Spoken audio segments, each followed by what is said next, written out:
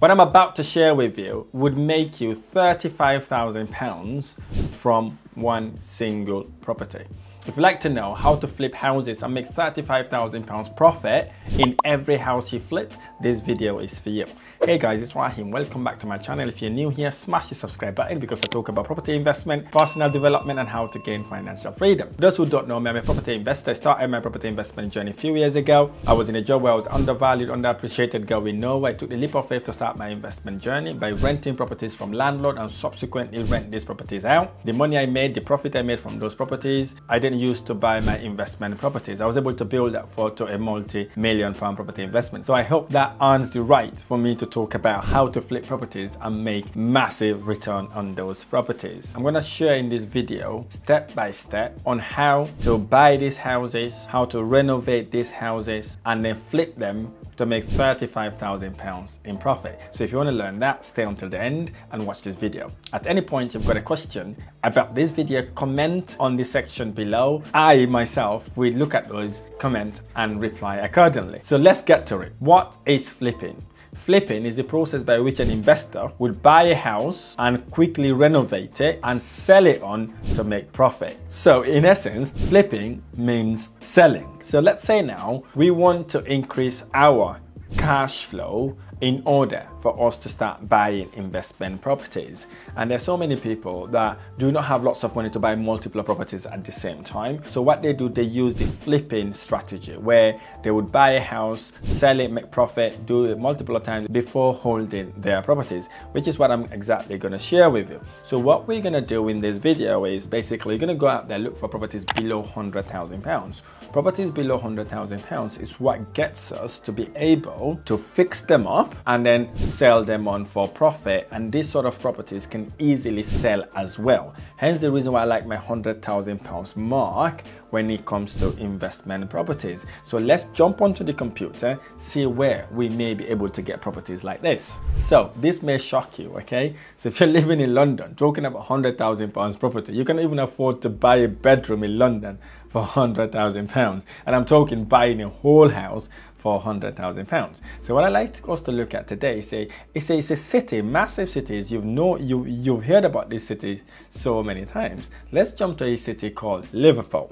Okay, so we want to invest in Liverpool and we want to start flipping houses in Liverpool. So we're going to use this platform called Rightmove. Rightmove is one of the biggest platforms investors do to look for investment properties to buy as well as sell. So let's go to Liverpool. Okay, so if we type Liverpool here, Liverpool comes up. Obviously, we're looking for properties to buy. Okay, so we are looking for under £100,000 and £50,000. You may be asking why £50,000? I like to buy properties over £50,000 because I want it to be good quality properties and properties that are in a okay or beautiful location as well. So we're looking for a minimum of 3-bedroom house. And then it's going to be a house, and then we're going to go find. So what we then do now, we are looking for properties that we can add value to, because obviously we want to fix it and sell it to make profit. So we're going to scroll down. All these are done up property. You can see this is off-plan property, and this one also is a guide price, but it looks like it's being rented. Someone is in that property. Okay. You won't be able to buy that property and fix it because someone is there already. So this one also, let's have a look at the 60,000 one. I don't like this one. I'm gonna move on. And you've got this other 60,000 one. This one also is there, but it looks like there's a tenant in it. If it's a tenant in it, I don't like to touch it. I do not want to inherit tenant. Okay. This one here looks like it's got a bay window. It's a bit of work to be done here. Okay. This looks like our property basically, but we can go down and look if we can see anything else. There's another one here for £70,000. This one also is okay, could be something that we're going to look into. And then obviously we've got this one as well here. This one also is a good one here, but why do I like this one here over all the other properties? The reason being is because it's got a bay window. If I open it up, and it's got a front kind of garden. This could be a good way to have a driveway or things like that. So that's the reason why I favor this property. Obviously, it looks like It's got a garden as well. Okay, so let's see how big the garden is. Okay, so we go back there. Let's see if we can see the garden.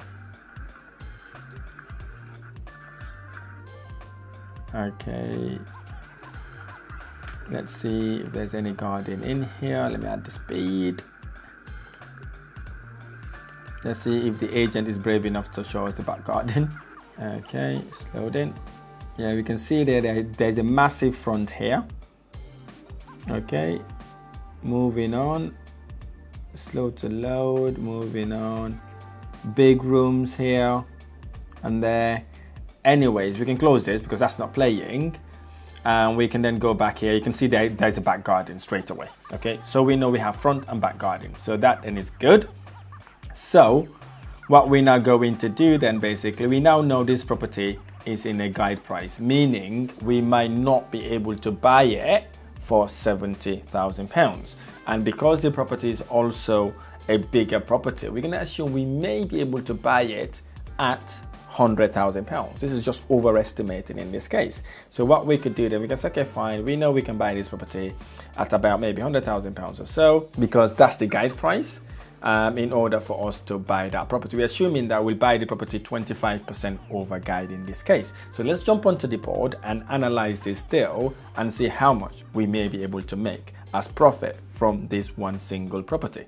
Let's get to it. As we now know how to look for these properties online, it's important for us to talk about the fundamentals before we even start looking at the figures here. So the fundamental thing you need to be thinking about when you're looking to buy properties to sell, you want to ensure that one is a property that you can add value to. The property that we just saw online, we know we can go in and renovate that property, maybe add an extra bedroom or maybe a little office, upgrade the kitchen, the bathroom, paint and decorate, tile it, do the landscaping nicely front and the back, ensuring maybe there's a little driveway in front as well. That's one of the fundamentals you need to be looking at. Properties that you can add value to, because if you're not adding value, obviously you won't be able to sell it and make that sort of money. That's one thing you need to be looking at. Another thing you need to be looking at is the location of the property. If anything, that should be the first thing you need to be looking at. Location. Is the property in a demand area? Would people be happy to live in that sort of area? Is it an up and coming area? Is it kind of a good area? Is it very close to a school, very close to a train station, very close to the shopping center? And most importantly, who your target market is. Are you buying to flip that property to ordinary working professionals, or are you buying that property to target doctors, accountants, lawyers, people that are in a high paying job? Then obviously the location will be subject to that sort of market as well. And the other thing you need to be thinking about also is how long it will take you to do the renovation work, which I will talk to you about once we've finished the calculations. So suppose then we saw that £70,000 property and we assume we would go up by 25%, and we know then we are able to sell that sort of property by doing our due diligence for a fair amount of money. So let's look at the figure. So we're going to buy that property for £100,000. So if you buy that property at £100,000, we'd need a deposit of 25%. So 25% of £100,000, that would mean we need to put down £25,000 to buy that property.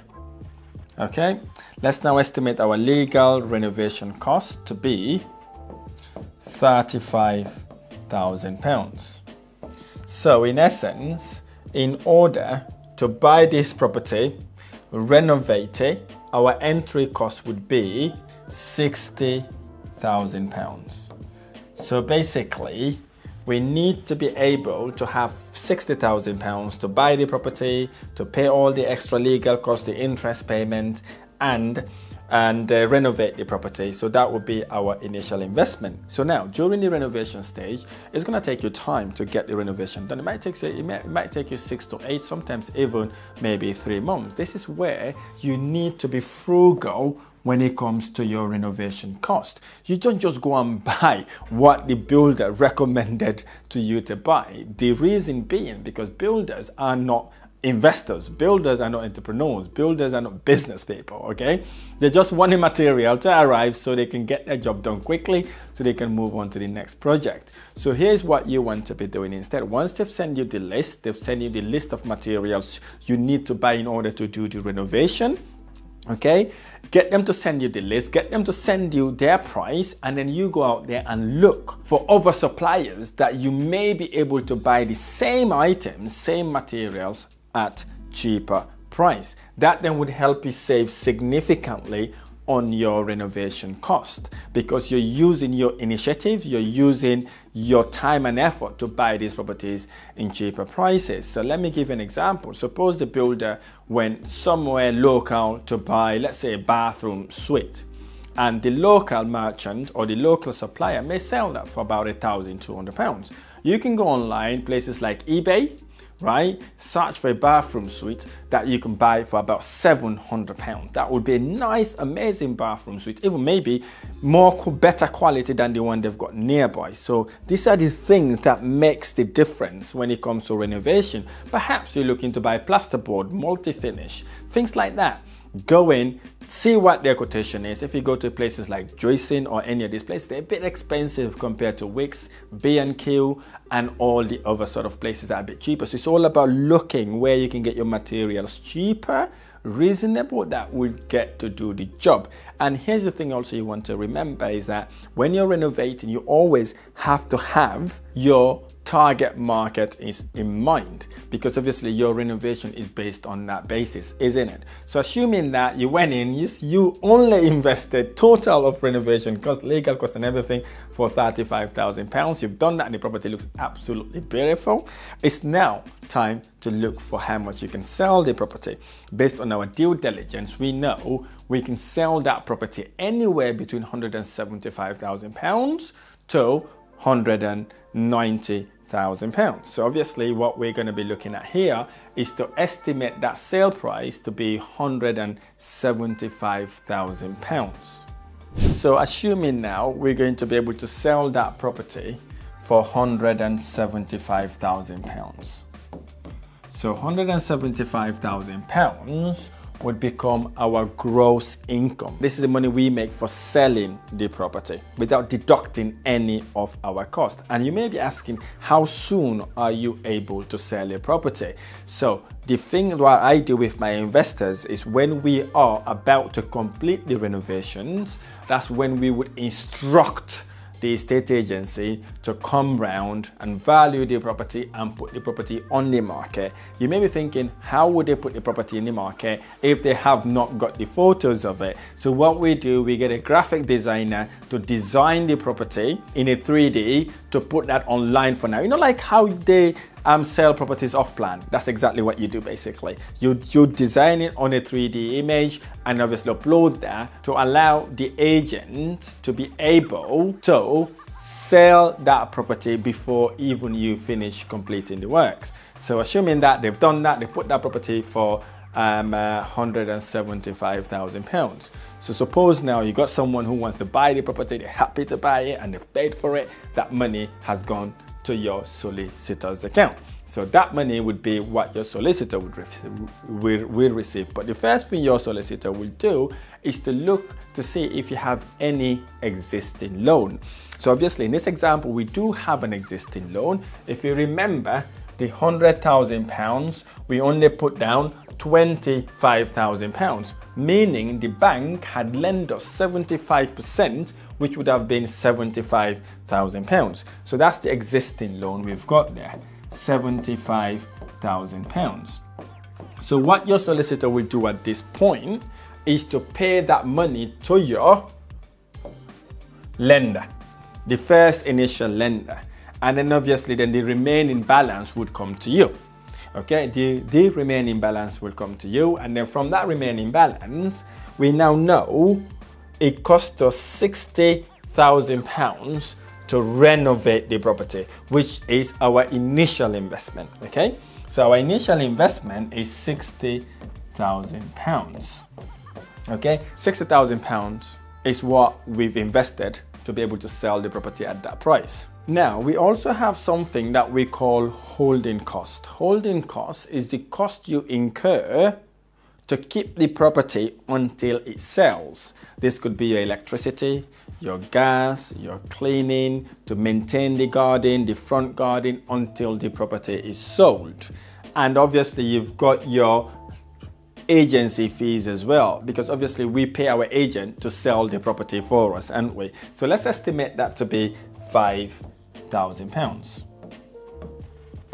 Okay, that gives us £5,000. So if we minus the 75,000, our initial loan, the 60,000 of our initial investment, and then our 5,000, all of a sudden we've got our £35,000 profit. Hello, you've got £35,000 in 3 to 4 months job. Okay, that's the profit you would have made from that single house. This is how you make £35,000 in one house. So if you're clever, now you know what you're doing here. You repeat the process. Imagine now you repeat this process, let's say 3 times a year. That would have generated you in a profit of £105,000. That is £105,000 you've made. Believe me or not, that is way more than the UK average salary. Okay, that is way over the UK average salary. As we all know, the current UK salary is about £36,000. So obviously you have triple that amount, whilst you spend your time the way and how you want to spend it, whilst making serious return on your investment. So this is all amazing, right? It looks absolutely beautiful on paper, but here's the thing. If you implement and learn, get someone to mentor you, guide you along the way, it would only expedite that process. It would not just get you to start Googling stuff. You will go to someone who will help you, mentor you, take you along the way to get you to start making that sort of money. Let's go for worst case scenario. Let's just say you only did 2 of these properties a year. You're talking about £70,000. Again, that is still way more than the average salary in this country. So my advice to you is basically to get someone to guide you, mentor you along the way to help you achieve that sort of figure. It could be anybody, but if you're interested to work with me personally to help you achieve figures like that, there's a link on the description below. Click on that link to book one of my specialists to see how we may be able to help you use property as a vehicle to make recurring income, so that would allow you to make work as an option instead of an obligation. So the things to note here also is, once you've got this property going, obviously, as I said, you've got the holding cost that you could incur, and that property might not sell within 3 to 4 weeks. That holding cost may increase. So in essence, the longer the property stays in the market, the more cost it would incur. So in essence, if you can sell this property within 2 to 4 weeks at even maybe £33,000 net profit, is worth doing that, so you can go again, repeat the same process. So don't be greedy here. If you've got someone offering you £32,000, £33,000, go for it, so that you can flip that property quickly to go on to the other one. If you could do 3 or 4 of these a year, you will be laughing, and obviously work will become an option instead of an obligation. I really hope this video has been helpful. If it has been helpful, smash the like button below, subscribe to my channel for more amazing videos. I look forward to sharing the next one. Thank you.